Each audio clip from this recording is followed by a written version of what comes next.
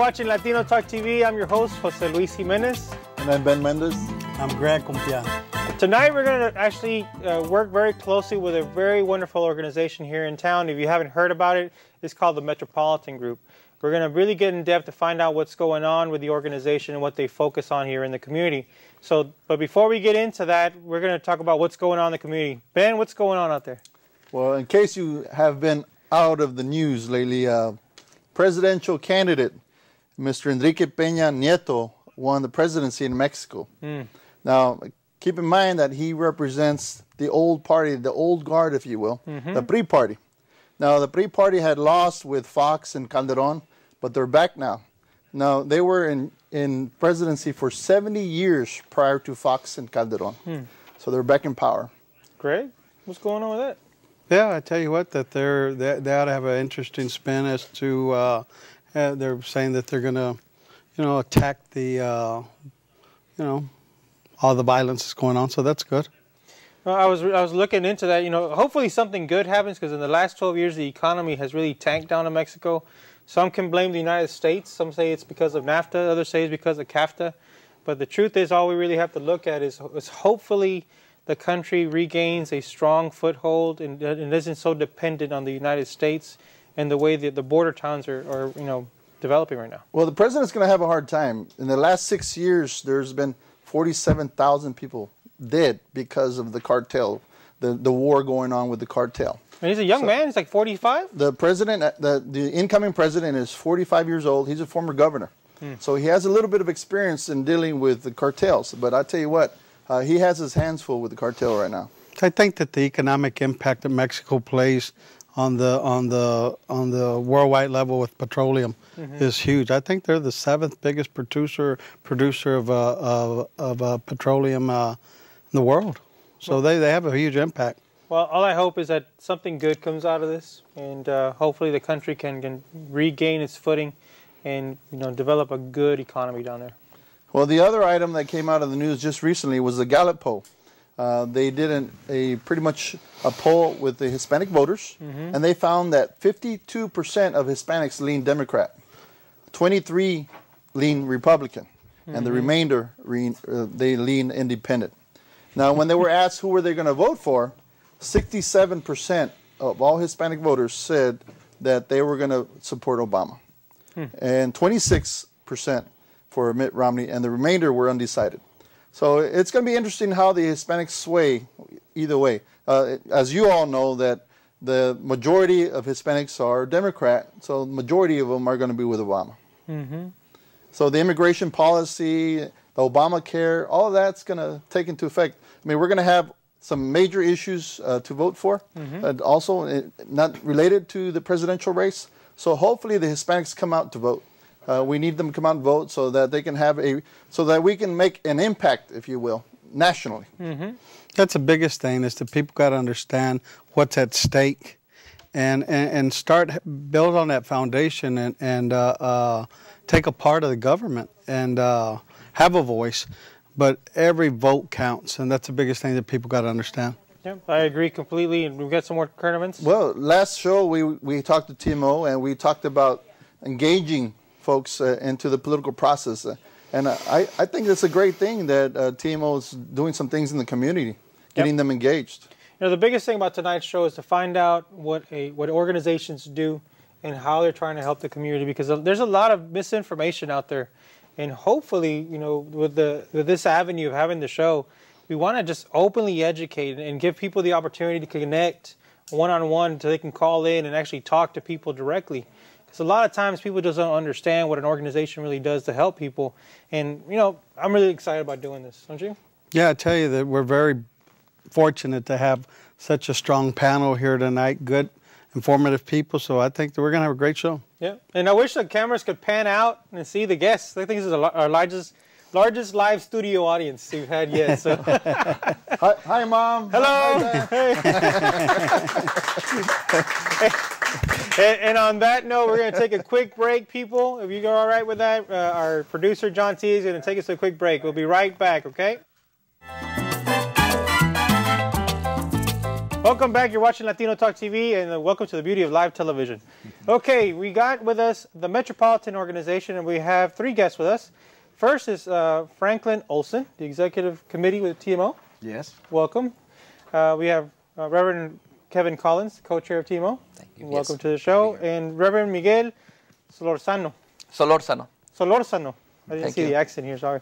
Pastor at St. Charles Borromeo Church off of Tidwell and Bowman. Yes. See? I know my north side. So, welcome. So, just to start off, what is the TMO? TMO is an organization of churches and other institutions. We have churches join the Metropolitan Organization, and then we work with the people of those various churches to develop leaders and to actually have a voice in places where they might not have a voice. And so we start off on the local level. We always start off with just talking to people one-to-one, or we get together in a little group and we start to ask them what are pressures affecting your family, what's going on, and what's keeping your family from thriving. And then we ask the next question we ask them is, what do you want to do about it? And so then what we do is we go about educating them how to take charge of these different issues and to have a voice at the table when sometimes they felt like they didn't have a voice. Father, what are some of the issues that you all are currently taking on? We've taken on the immigration issue. As Father Miguel will say, we have a meeting. When is it? Tonight, there is a meeting tonight at Christ the King Church, and everyone is welcome to go. It's mostly, is it in Spanish? Yeah. I guess the meeting is in Spanish, and it's to inform people, especially now about the DREAM Act and how it's going to be implemented. We have a problem now in the community that there are many people who want to use this opportunity of the DREAM Act to take advantage of people. And as a lawyer, an attorney told me the other day that he had a few cases already, people going to see him because they have already did a mistake by filing an application that there is not even, right now is not officially the way it's going to be handled. So there is an information meeting tonight, 7 p.m., Christ the King on Main Street and near 45 North. Okay. That's one of our big issues. The other issues, we've been involved in education. Yes. For many, many years, we got the city to put money aside for the after-school achievement program. We've been involved in healthcare issues in our neighborhoods. Obamacare. No, not necessarily. No? This goes. Our issues are local issues. Okay, that's kind of a national issue. But we for instance, well, I could give you some couple. We asked and we actually lobbied, I would say, advocated at the Houston Hospital District, and you were part of that, Franklin, to set up a special clinic for indigent people who needed dialysis, because there wasn't anything to take care of indigent people. They were being taken care of at the emergency room. We've also worked with the hospital district to lower the fees for parking for people that go there, and to make the gold card easier to fill out the application. Other things with healthcare too, but mainly affecting what we talk to our families and say what's going on. And then the other one that we've really put a big investment in is workforce development.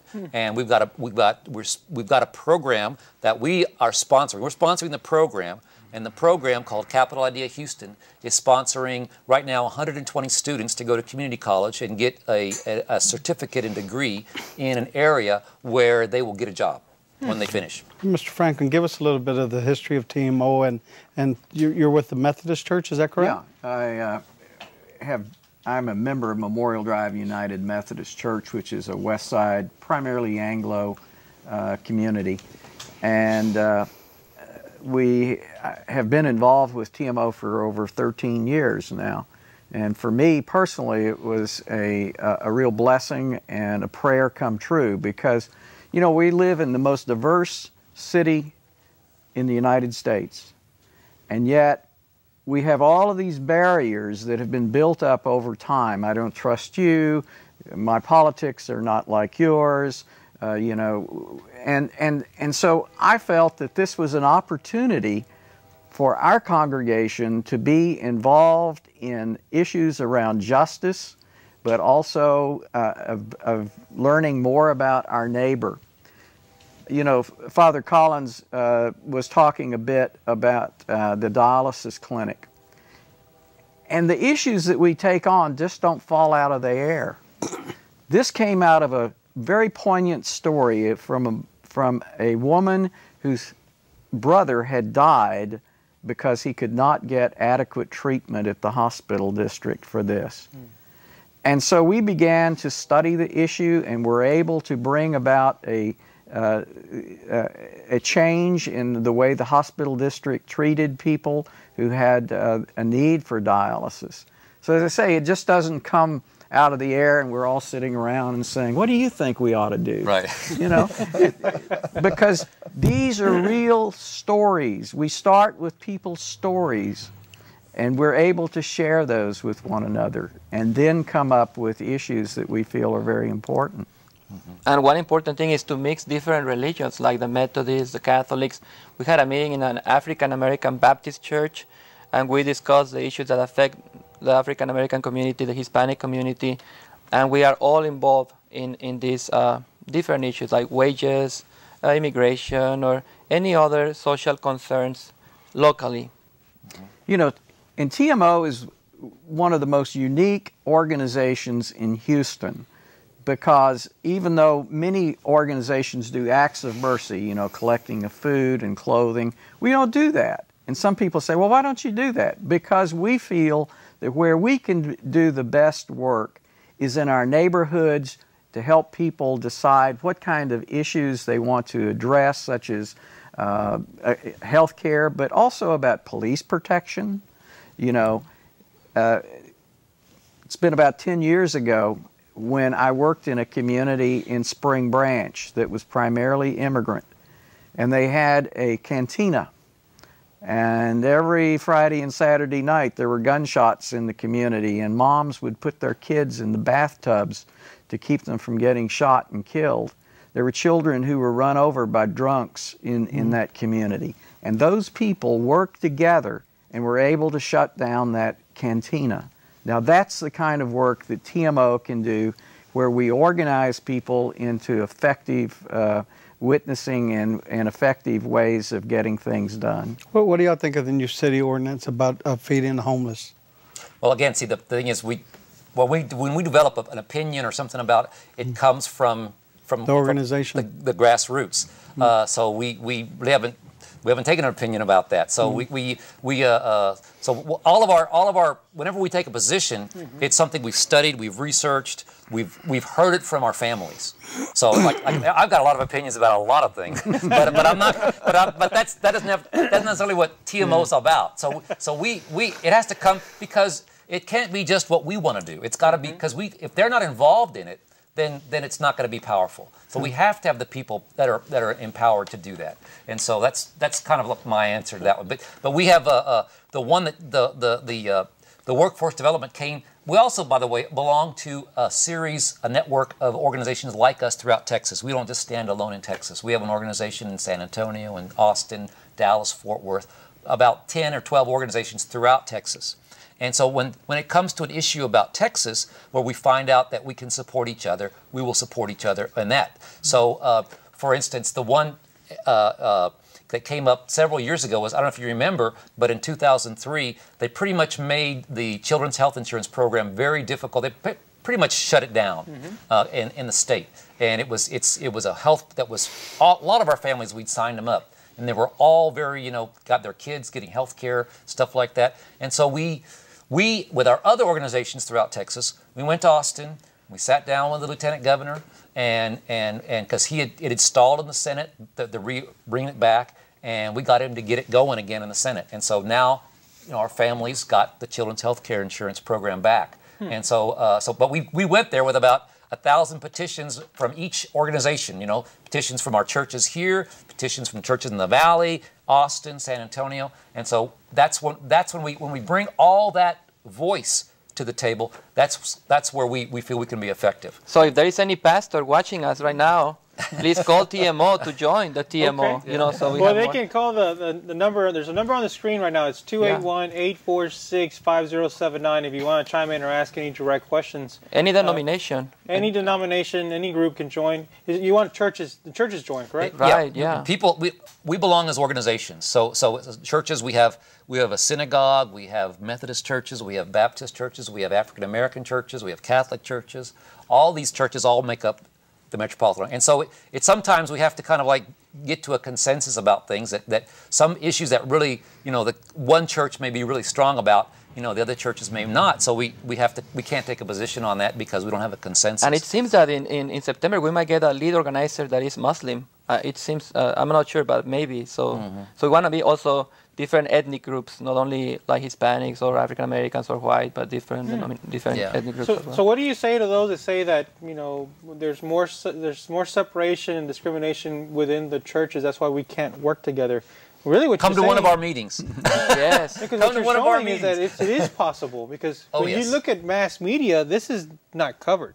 I mean, they don't usually show a Methodist and a Catholic and a synagogue. I mean, that's not what's covered. Well, I think I shared with you the last time I was here about the immigration issue and how the cardinal. We were talking to the cardinal about it because the Catholic Church has taken a position on immigration reform, and we were talking to the cardinal. He said, "Sure, but we need all the churches involved." So he sent us on a mission to go talk to your bishop and the bishop of the Lutheran Church and the bishop of the Episcopalian Church, the head presbyter, and that was about 2 or 3 years ago. And since then, they've never done this before, but it was kind of something that came out of one of the things we were talking. They meet on a regular basis now, on a quarterly basis, to talk about what can be done about reforming immigration and where they can all have synergy on it. And I must say that was a real sticking point in our congregation, that the Methodist bishop would take a position on that, And so there was a lot of consternation with some of our congregation. But the thing that came out of that was a conversation about what justice is and the importance of justice in our ministry, because a lot of people didn't understand what justice was all about. And so I think it was a growth, it created a lot of growth for us, and I'm so thankful again for that opportunity, and that we had a pastor who was willing to push forward on that issue. Okay. Well, we have a caller on the line, and we're going to bring her on the line. Okay. Judy, you're live on the air. Do you have a question? Hi, thank you for taking my call. I do have a question for the priest on the show today, and I'm just trying to figure out how is it that a church can go about getting TMO at their parish? That's a great question. What are the procedures that we need to follow? Well, you have to get your pastor on board. Yeah, that's the one, because to belong to TMO, we ask all of our churches to pay dues. And usually the pastor is the final word when it comes to paying dues. So if you can, we have a website. Hopefully they'll put it up there on the and a phone number, and hopefully they'll put it up there, and you can talk to your pastor. And is it a Catholic church? It is. It is. Now, the second part of the question is what if the community itself wants the TMO there, but the pastor is adamant that no, he doesn't want anything like that? Is there other steps we can take? I don't. Well, that's another good question. He's trying to walk the fairground. I know that.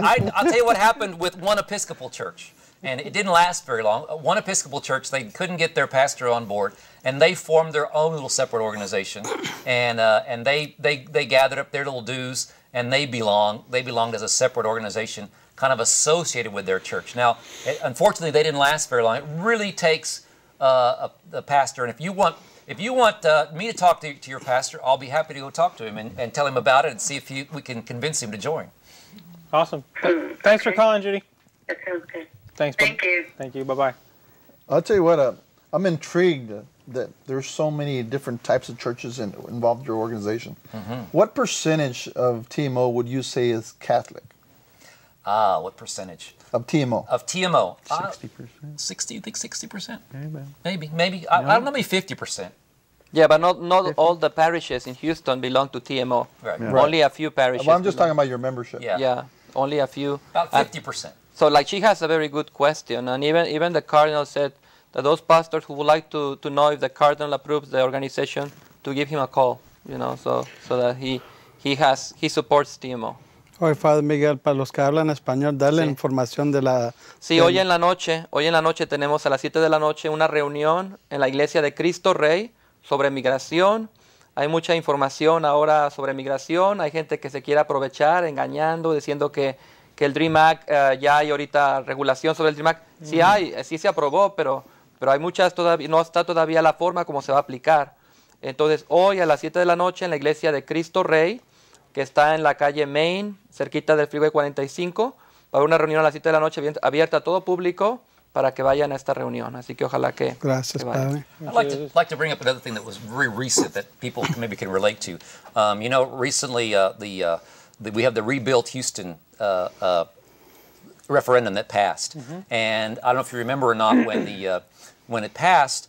The mayor was very adamant that there would be no exceptions. Everybody would have to pay their part, and so the churches were up in arms, and so but that was not our concern. Our concern was, although we're all churches, our concern was the people in the churches, and so we know from our conversations that even though somebody might have a little small lot, but they're maybe on a fixed income, and they in any little increase in their costs are going to be affecting them. So we talked to the mayor about 3 or 4 times, and we said, Mayor, something has to be done. And so after maybe the 3rd time, she said, okay, we're going to set aside a fund of $500,000 for people to apply to if they can't afford this. And so, but nobody else in town was doing that part of it. So that's the way we kind of, and so, but we have a regular meeting with with politicians and city council members and the mayor to kind of just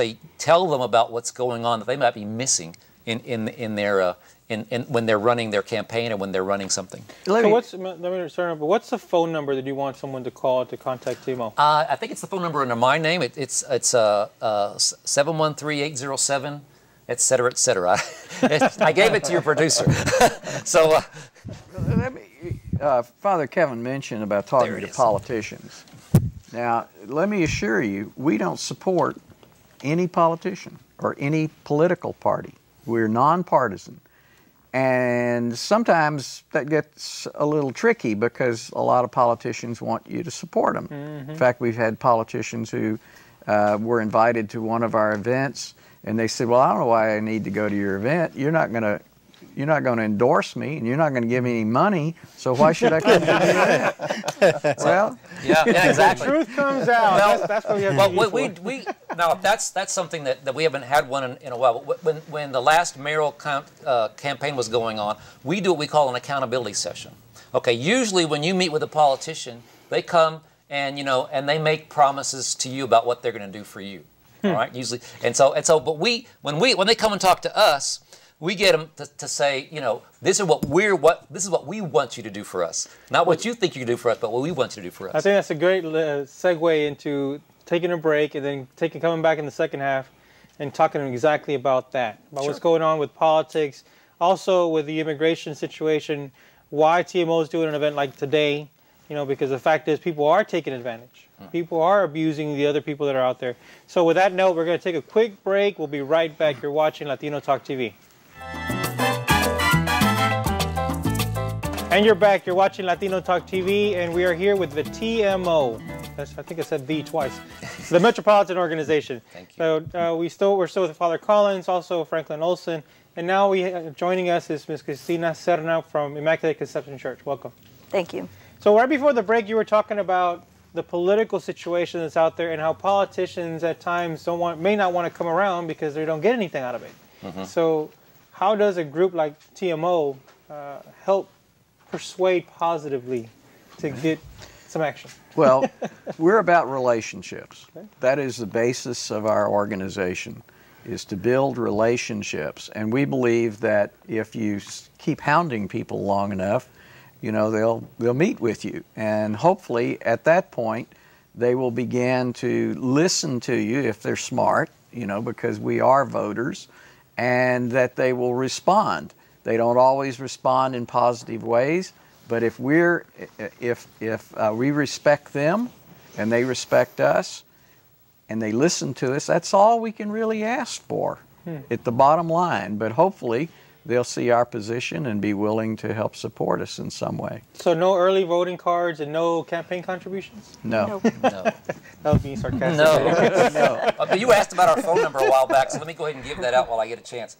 713-807-1429 is our phone number. 713-807-1429. Listen, you're in the heart of the Hispanic community in the East End. Yes, sir. Tell us about some of the issues that are affecting the people that attend your church. Okay, I'll talk about as a mother. I'll be part of the TMO in the 90s when my kids went to the elementary school. So as all the mothers, especially Latino mothers, I'm worried about the education. So in TMO, I learned how can I be a good leader, not only in the community, but in my family.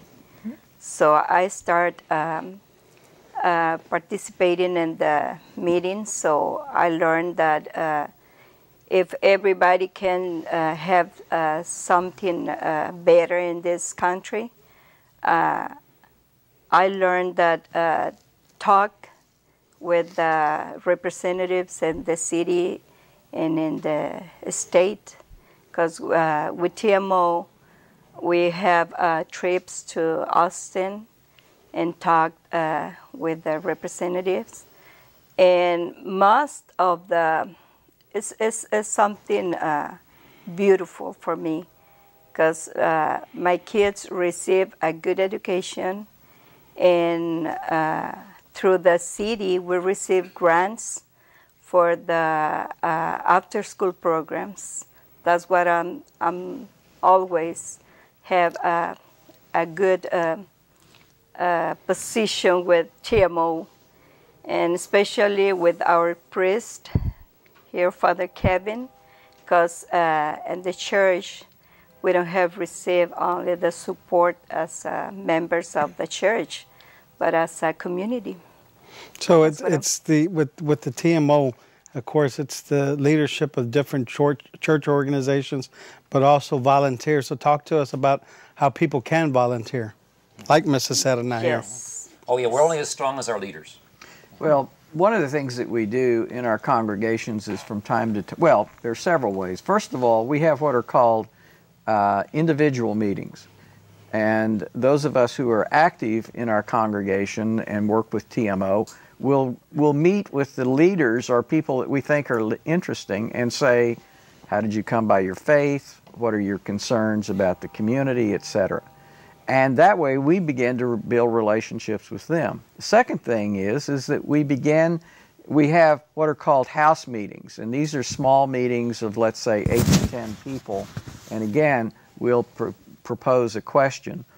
What are the pressures on you and your family?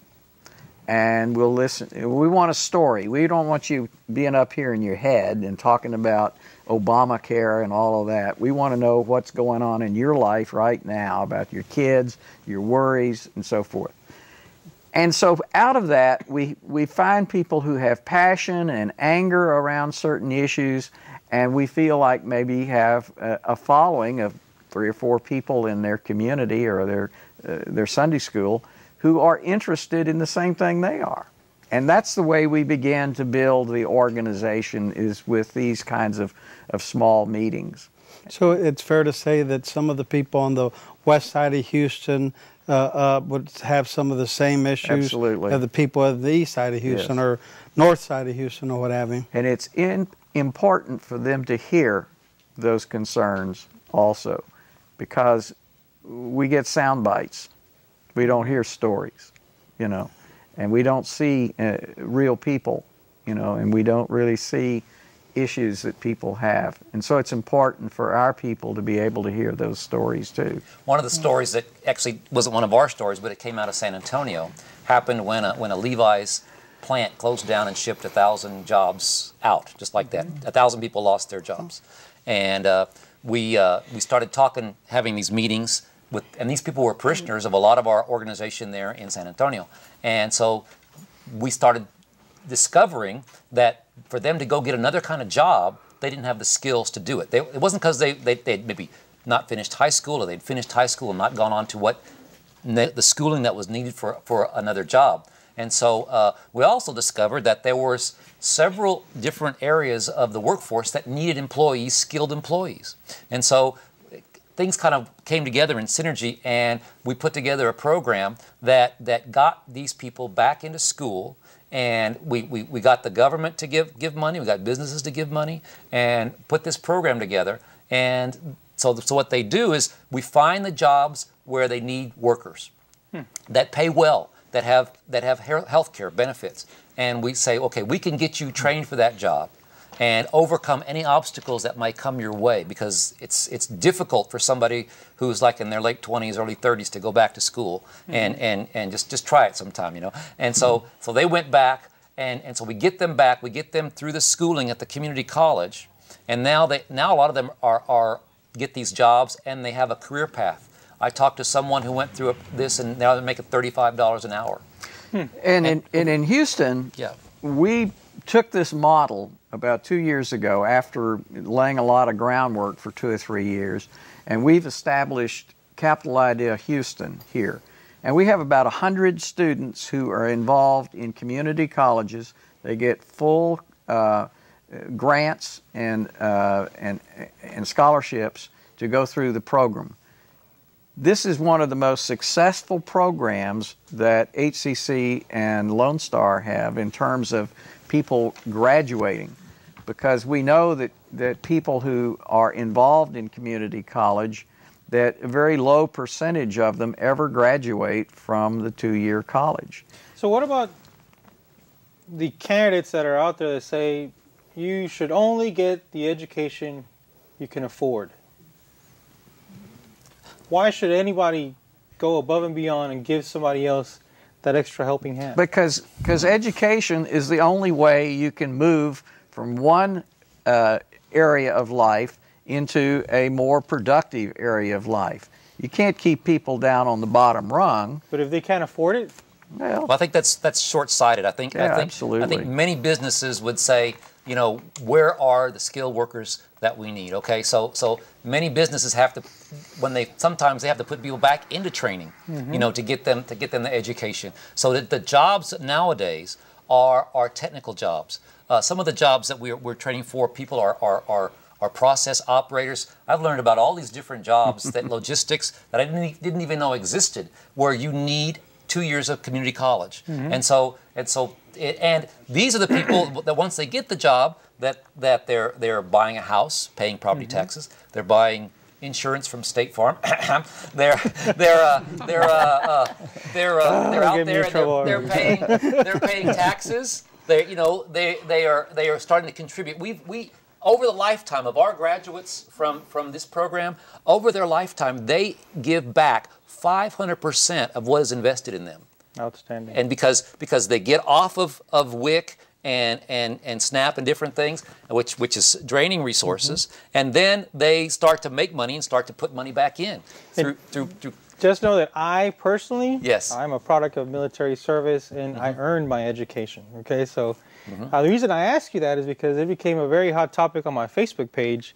I throw things out there just to get people's reaction to see what's going on. But there are a lot of people out there that truly believe that if you can't afford it today, you can't pay for it, you shouldn't get it. And I personally think that's the craziest thing I've ever heard in my life. How can the business community help TMO?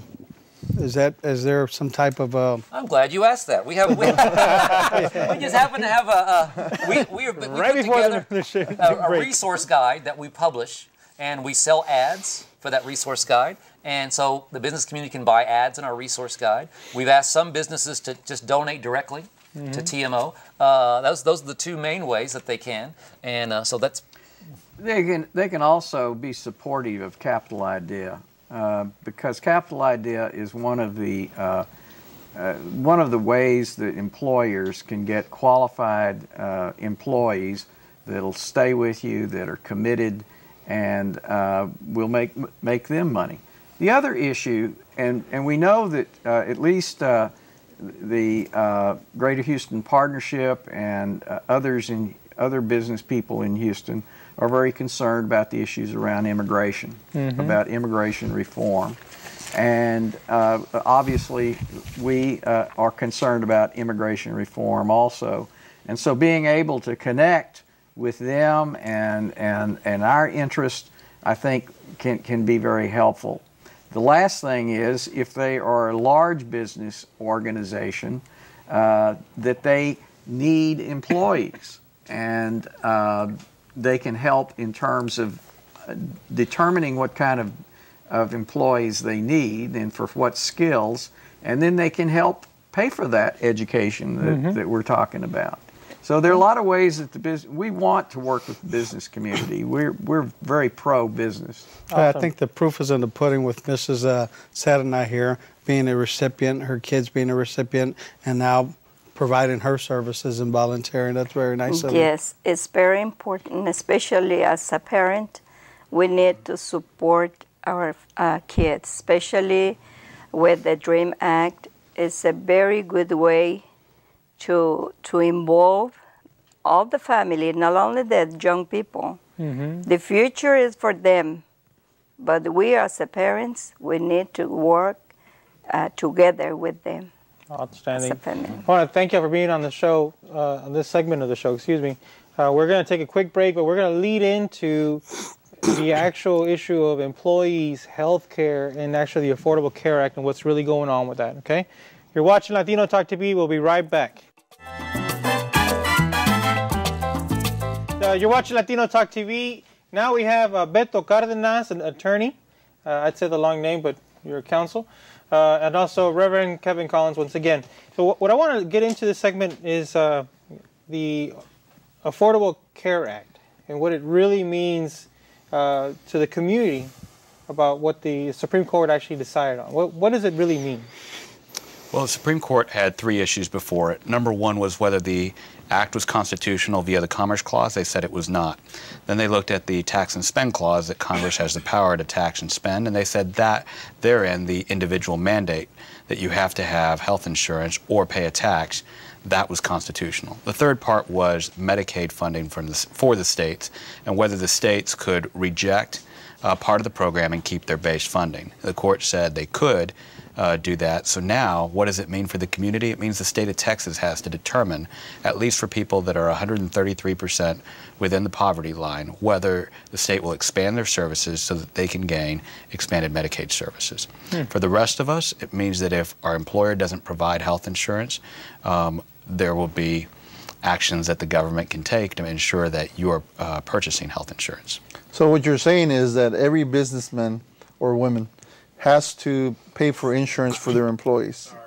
That is a part of yes, there is a correction there. So for instance, if I'm a laborer and I'm working, let's say 2 months out of the year, does the business owner still have to provide insurance for me? I believe that there are certain protocols in terms of the number of hours you need to work in order to be considered a full-time employee and the number of employees an employer has to have in order to meet those specifications. Beto, as far as this actual ruling, when does it take effect, and to let the viewers know that? Well, the ruling actually lets the law go into effect. There was a injunction, if you will, as to whether the law could go into effect immediately for certain provisions. Most of the provisions, Greg, don't go in until 2014, and so that's when you're going to start seeing some of the changes go forward. Can it be reversed? It can be reversed if Congress does one of two things. Number one, repeals it just outright, or two, starts getting into an argument among political parties and the president, whoever that may be in the next term, over funding the mechanisms of the legislation. So what you're saying is this Affordable Care Act doesn't have any funding yet? Well, it does have funding, but what you're looking at is all sorts of elements to be able to fund, one, the Medicaid expansion via the federal government and then a match to the states. Number two, you're also going to look at funding the federal officials that are going to be necessary either at the IRS to deal with the tax issues or at Health and Human Services to deal with the implementation. You know, one thing that we forgot to mention is that Beto is the chairperson for the Harris County Housing Authority. Is that correct? That is correct. And you recently took over as chair about a year ago? About 100 days ago. 100 days ago. Okay. Well, congratulations. Congratulations to you. I know that you are going to do a great job. Everything you touch seems to turn into gold. So congratulations. Not yet. Wait, hold on. No, don't touch my whites. But I'm just curious. I know you all don't focus on national issues, but this is really somewhat of a local issue. What is the TMO going to do regarding this issue? Well, it's a statewide issue. I think, like he mentioned, it depends on whether the governor, I don't know if the legislature or the governor accepts the Medicaid package part of it. It'll be a combination. It'll be a combination. Well, we could probably, we haven't talked about it yet, but I can pretty much say that in January that all of our organizations, not TMO, but our organization in Austin, organization in Dallas, San Antonio, we're going to be there at the legislature telling our legislators we want this package. We don't want them to reject it. I don't know if this is true or not, but I heard that the governor was going to reject all the funds from the federal government. So if the governor rejects the funds, does that mean that we are not going to have Obamacare here in Texas? Well, I'm not sure what the final decision will be as to whether the state expands Medicaid service to that 133% above the poverty line number. If it does, then we don't know what, or it does, well, we don't have that discussion. If it doesn't, then you have to look at all of the business provisions with individuals that have employees, employers that have employees, those go into effect. So that expansion provision, that's one that the state needs to make a determination on. Everything else, that's still in place. So, go ahead. I'm sorry, go ahead. Go ahead. Well, I'll jump in here. I believe there's also provision that if you're a small business person, like if you have 50 or less employees, right, and you get you can get a discount on your medical care, you could apply for some kind of rebate or something like that. Is that correct?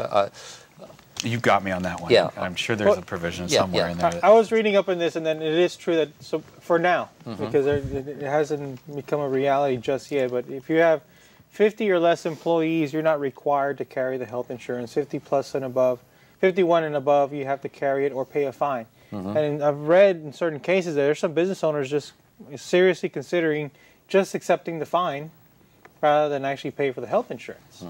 So, but what I want to get down to is really, there's a lot of people saying now that this is socialized health care, that we shouldn't do this, we shouldn't help our fellow man, on a personal level, do you think this is actually a good idea or not? On a personal level, I think we already have socialized health care. It's just run a little bit, it's just run very inefficiently, because if somebody gets sick, they go to the hospital district, to the emergency room, and we all pay for it. So that's socialized health care. And so, it's going to be, how do you have socialized health care that is more efficient and also more people and more effective? Because there's a preventative aspect to this, I understand, and people going to the emergency room, as we learned with the dialysis clinic that we talked about, is very expensive. And so people going to their local clinics, to the local doctors, is a much better way to treat people who are sick than to have them show up in the emergency room for a cold or flu or something like that. So we've already got socialized health care. Whoever says this is socialized health care really doesn't understand the way it works. But diseases don't go target one class of individuals over another. And therein lies the situation that everybody has to face. Everyone's going to get sick at some point. Everybody's going to die at some point, to be frank. But what you have to look at is how you balance out that access to care. And it should not be a discriminatory effect based on someone's economic status. What is it? Why do the politics have such an overbearing factor? Is it just the heat of the political arena right now? What is it? I think there is a tension, if you will, that has polarized this country, and that's based on the fact that political parties are at the extremes and that there isn't a moderate middle on either side. It's very limited in that regard. You don't find moderate Republicans, you don't find conservative Democrats. Part of that's based on redistricting. We're going to put the phone number on the screen in case you want to chime in on this, because there's a lot of people that are very polarized on this topic. I mean, it's like some people are just so adamantly against providing this type of healthcare protection, some would call it, they just hate the idea that we were going to take care of somebody else. But what you're telling me is it already happens, right? Sure. You're already paying for it. Mm-hmm. We're paying big bucks the way we're doing it now, and it's very inefficient and ineffective. Well, as a business owner, I think it's important that the insurance industry, if you will, make some changes, because we have some people that have pre-existing conditions that cannot get insurance. Mm-hmm. And until we solve that problem, we're going to have some issues with the insurance all over the place nationally. Mm-hmm. We really need to nip it at the bud, which is at the federal level, and have some of those regulations and policies come down the pike to the state of Texas and down to the county and so forth. Mm-hmm. You see a lot of other countries, the Bahamas, for example, and they have they pay fund, and if everyone is insured through the government or what have you. And I know that's in several other countries. So, what are the pros? What are the cons about that? Oh, you're making me want to go on a vacation when you said Bahamas. Here's a central question that people disagree over, which is, what is the fundamental role of the government? Is the role of the government to be in the healthcare insurance business, or is it to regulate? Is it to create opportunity? Is it to constrict it?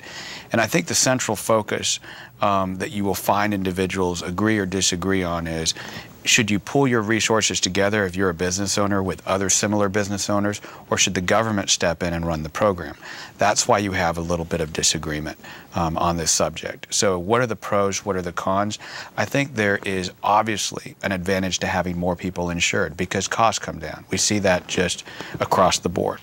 What is the negative? Some might argue that there are some personal liberties that are breached. There are individuals who may not want the government telling them what to do or what to pay money for. As the Supreme Court has ruled, Congress can force you to pay a tax or a penalty, and they can obviously create laws that enforce out those actions. So is this a good thing or a bad thing? I think we're going to have to wait and see the effects of what ends up happening and transpiring when the law goes into effect. If you see that more people are covered and costs come down, then I think one can argue that it is a good thing. If you don't see that in people's pocketbooks, there may be some frustration, and individuals might say, you know what, not so much. Well, if you look at it, we already have Texas-wide workers' compensation coverage for business owners. There are state plans and there are also private plans. So we protect for, accidents and issues like that inside the workplace. Wouldn't this just be expanding that coverage to the private, to the individual, to the personal level?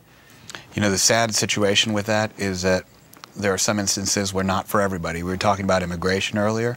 If you are a self-employed individual and those taxes don't actually cover you, then workman's comp does not exist. It's actually one of the flaws within the healthcare system and Obamacare. If we look at the state of Texas, where we have actually close to 1 million or so more workers that are uninsured, that are undocumented, you're not going to find that nexus and benefit. So when we're talking about expansion, let's keep in mind that the legislation did not cover every person that is a resident here of this state.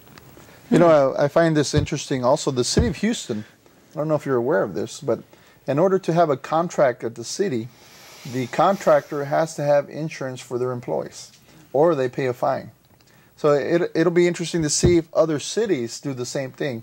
I don't know what Obamacare is going to do as far as the cities getting involved in this. Maybe setting up some policies that cities have to enforce it.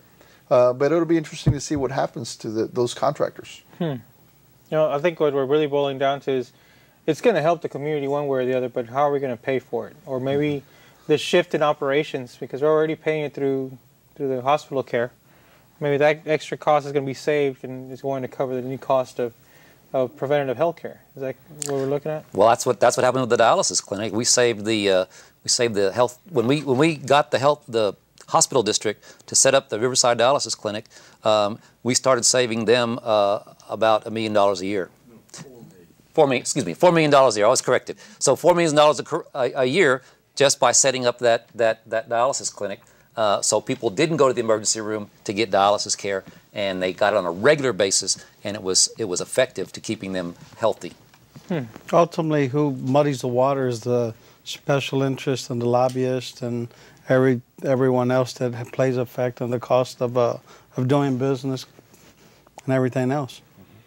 Well, you know, with that note, what do we do to support it or kill it?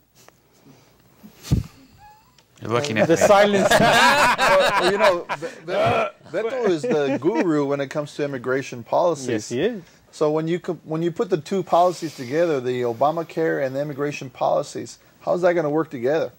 Are we going to have an issue with immigrants also getting the required insurance? Well, right now, the way the law was passed and the way it stands, if you are an undocumented immigrant, you don't count. You are not even counted as a person for formula purposes with state Medicaid funding.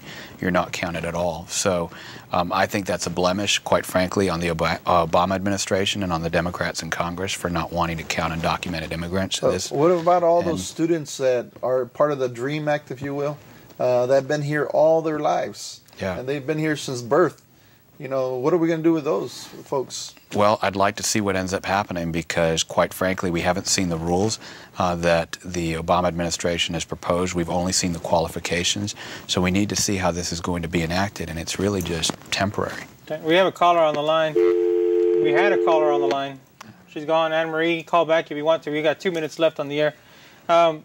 Very interesting to hear that, you know, for those that don't know, under the ACA, Affordable Care Act, we do not count undocumented immigrants. Correct. And they do not and will not qualify for any care. Is that correct? That's right. Well, they've never qualified for Medicaid. Now people, you know, will one of the arguments that people will make was, well, they're coming here just to get, you know, free services. Well, that's false. They don't get free services. They don't get Medicaid. That's right. They don't get Social Security. They don't get food stamps. Food stamps. They don't get any of that stuff. But they do pay into the system under all the taxes that have been paid. Maybe the Social Security that isn't collected back. If they gave a number that they may have had or may have bought, that will be paid in. But even if they're not working, they're paying sales tax. If they don't own their property that they live in, the property owner pays property tax.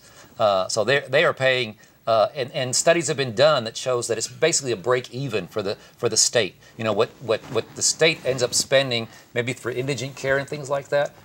It's made up with the taxes that they pay in through sales tax and through property tax. Closing remarks? I think we have to wait and see what's going to happen, particularly on that health care issue. And it's the same thing on immigration. The DREAM Act was not implemented. This is actually even worse than a watered-down version because it doesn't really give you a final answer.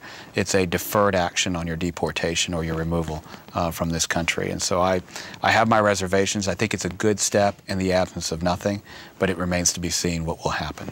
Was it just a political move? I think it was a very smart political move, but as I did say, it was a little bit more foam and less beer. Mm-hmm. Good closing comments. Father? Well, I think there's no such thing as just a political move. I think it was a political move. It was very. I think I agree with Beto. It was a very shrewd political move, and it's not like nobody's done a political move before in their life.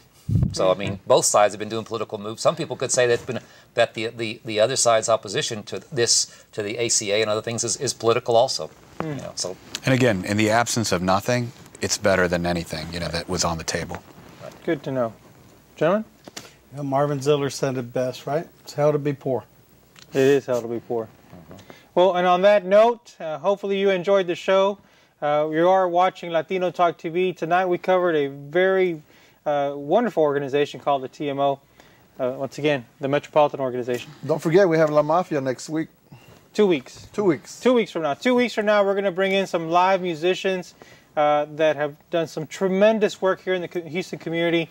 We're going to hear their stories. So with that, you're watching Latino Talk TV. Have a great night.